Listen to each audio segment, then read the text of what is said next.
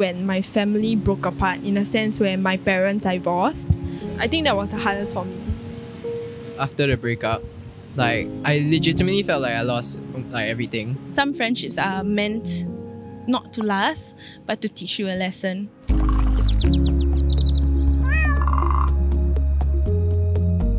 Today we're going to play a game called We Are Not Really Strangers. Why don't you ask the first question then? Okay. What does my phone wallpaper tell you about me? I guess we have to take a look at your phone. So it's it's a 0.5 picture of my boyfriend. Okay. Oh no, am I showing him to the world now? I would think that she's someone that's very humorous. At the same time, someone that love because you put your love as your wallpaper. My phone is just me. Okay. Yeah. I don't know if quirky is the right word to use. Like it's a bit playful, like with like the reindeer ear. Yeah. Did we get it right about you? I guess so, in that sense, yeah. I think I put this wallpaper when I was in quite a low state, because like I think I just got out of a relationship. Yeah, so it was pretty hard on me, so I just wanted to love myself a bit more. Yeah, a lot of people say like, oh, why you so like thick skin? Now like, why not? I mean, like, you gotta love yourself. Yeah. Right? Yeah. Can the camera pick this up? Wow. It tells me that you are a person that probably appreciates calmness and like beauty. I don't know. I feel like you aspire to have like peace. That is scarily accurate. We should do this, I said. We should do phone reading. I'm very over with all of these kinds of like drama and stuff. So like I'm trying my best to just lead a life where it's like very peaceful. Okay, let me ask a question. Let's go. Okay. If you have, when was the moment you realized you weren't invincible? I think for myself, I have a lot of optimism. So sometimes my optimism, it surpasses my physical capabilities. So my mom is a single mom, and me and my siblings, there's 4 of us, and I'm the eldest. I've been having part-time jobs for about 5 to 6 years now. And I think a lot of young adults like myself, when we enter adulthood, we sort of worry whether, we are able to purchase certain things. But for myself, it's more of how do I help my mom and upkeep the family expenses.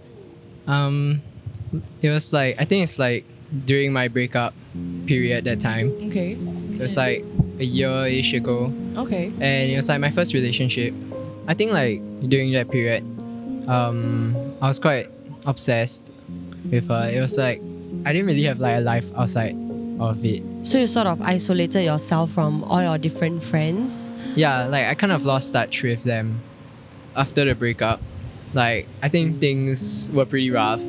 I was very lonely, and I legitimately felt like I lost like everything. Sometimes it felt difficult to breathe or like to even have appetite to eat stuff. I think everyone goes through, there's like a breaking point sort of thing. For mine, I remember it was during my poly days, because there were camps and there were like school events, and I was also working part-time. So it was a bit overwhelming when it started getting too much, and I would go to the school's handicapped toilet, and I would just sit there, and I would just have like my own private breakdown, or I would just like sit there trying to catch a breath, because it felt like my life was controlling me and not the other way around. I guess probably when my family broke apart, in a sense where my parents divorced. Yeah, actually it only happened like last year, but it came to me as a huge shock, not surprise, shock. Cause I've never heard my parents actually fought. Like there was no like shouting, there was no like loud banging or anything. And I think the hardest it hit me was probably when my dad left. He like told us like, he was gonna leave. Yeah, then I just broke down. What was going through your mind when he left? What was that like? I guess that everything was confirmed, like nothing was gonna change. Yeah. Even though I know that, he's happier now. Like I know that both my parents are happier, like separately. I will still be upset lah, thinking about the moments where like he like left the house. I think that was the hardest for me. Yeah. my god. I didn't expect to cry. Thank you for sharing that. Yes. Okay, thank you. Yeah. Why am I crying? No, I I'm mean so it's so sorry. recent also. Like you Yeah. mentioned, it Yes, was just yeah, like last yeah. year, so I can imagine that it's still something that. I think the decision wasn't wrong in a sense where I can tell that they are definitely happier and I'm very happy for them. It's just, I guess, a sad memory. Yeah. There was also a period or a season also in my own life that a whole year my family was going through like some stuff as well, some like financial issues, and like I realized it caused a lot of tension like within my family. But like on social media, like our friends knew us as like the family who was like super close and like super like, oh, you guys have a lot of fun together and all that. And then I felt like, dang, like I don't have it all. So how do you manage to cope during that period of time? I think I would say time heals. After a while, it just all settled down and I just got used to like, living with my mom and my brother and meeting my dad separately and things like that. I think for me, I did a lot of... I talked to a few friends at that point. It's very hard for someone to advise you on a situation where it's like out of their control, even your own They control. wouldn't Exactly. even know Yeah, what to exactly. say. But I think having them listen was actually very therapeutic. So it's important to have good friends. Yeah, I know. Yeah. Yeah. Okay. So this question will be split into two parts. So what part of your life hurts? I think definitely ending poly life. Oh. Yeah, I'm gonna graduate soon, and it is like mixed feelings. It's, Okay. Like on one hand, I'm happy that I'm gonna complete my journey, but Right. I've been through a lot of stuff with these friends, like the whole breakup thing, and I feel like I've really come into my own person during poly, and so it's gonna be sad when I have to leave like the setting and then have to face like a new chapter. Yeah. It's like growing pains. All of us have to sort of journey through. Yeah. The good thing is that I surround myself with like people who are good for me spiritually, emotionally, psychologically. And one of the greatest things about my boyfriend is that he was like, teach me what your coping mechanisms are so that I know how to snap you out of it whenever you go into this unhealthy coping mechanism. Like for example, I stress eat, right? And I will feel really horrible after. And he's just like, you know what? Maybe instead of that, we can do something else. Like talk about your emotions. And I'm like, gosh. so man, when are we going to ROMM? Where do you find a boyfriend like this? I feel personally it's never easy to talk about such conversations. Yeah, I'm not too sure about yourself. Are But you how a do you like texter? step out though? Are Talk to you them about asking it. for yourself? Asking for a friend. Asking for a friend. I'm very terrified when I have to make that step because that fear of like rejection will always be there. So I will write down in bullet points what the situation was, how I felt after that, and then what am I doing to alleviate those feelings.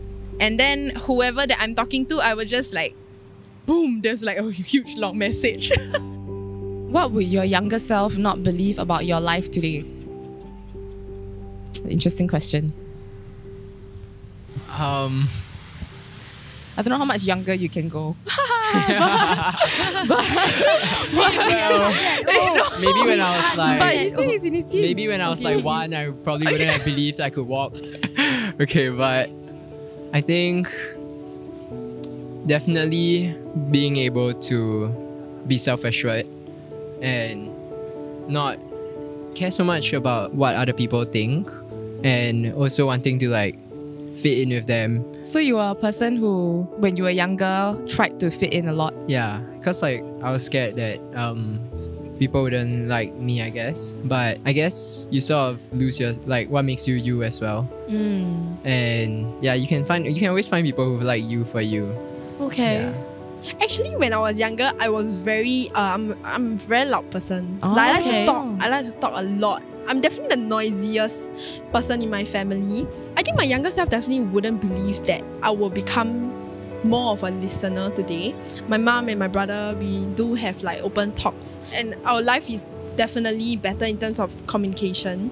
Like something I didn't thought it was important in the past, but after the divorce, then yeah, I realized a lot of things, and I think it helped me to also grow to who I am today. Yeah.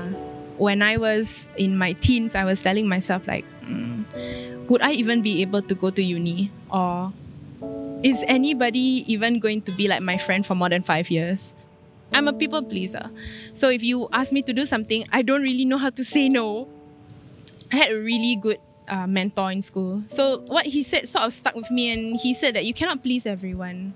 It was very difficult to stomach it at first because helping people makes me feel happy. But helping myself should also make me feel happy. So I slowly took steps to scale back. And there were moments where, I lost certain friends in the process because I cannot say yes to whatever that they want me to do anymore.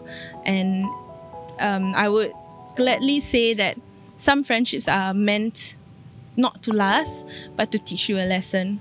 I really love what you shared because oftentimes what we always hear is push on, keep on going. Yeah. How many times do we hear people telling us to, take a step back, scale back? Yeah. So I think that's something It's that really we all have to important. learn as well. Yeah. And I always think about that version of me in the past, and if I could have a conversation with her, I would definitely say like, you know what, you're working so hard right now, and you are prioritizing like a lot of people around you, but you should also prioritize yourself, and you will definitely make yourself proud. That is the most important thing.